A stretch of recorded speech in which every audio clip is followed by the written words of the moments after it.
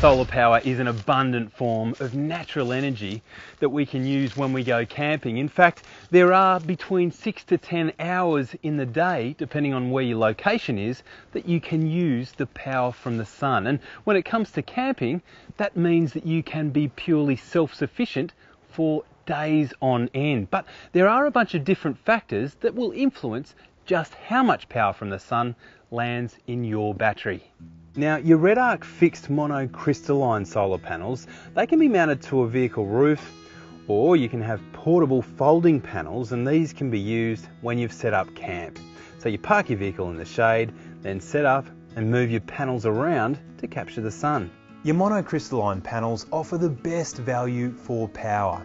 And then there's the Red Arc amorphous blanket. It's a light and portable option. They're not mounted to the vehicle, and they can also be moved around to capture the sun.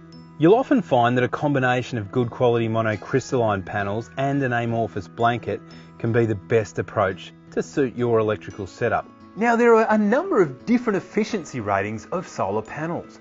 Red Arc only use the highest quality monocrystalline panels to suit all applications. Plus, their monocrystalline panels are constructed with double channel aluminium frame for extra strength against vibration and twisting and flexing during your off-road travels.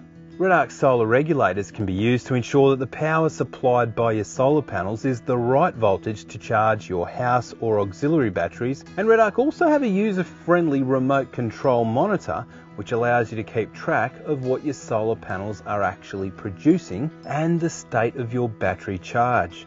When you go to a four-wheel drive or a caravan show, you'll see an amazing difference between the prices of different solar panels.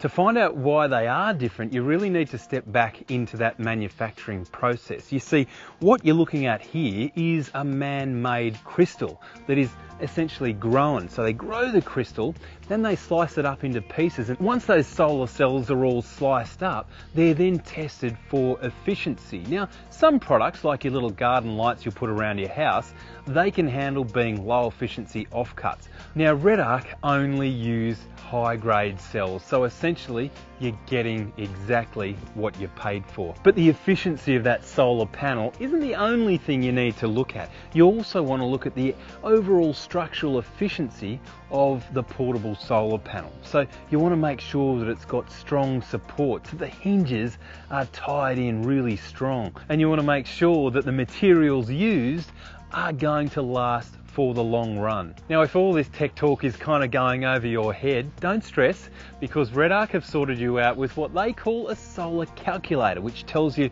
not just the sort of panels that you might need, but also the sort of power draw that your particular situation will demand. And it doesn't matter whether you're driving a motorhome, a caravan, or a four-wheel drive, the Red Arc Solar Calculator will sort you out. And you can find it at redarcsolar.com.au.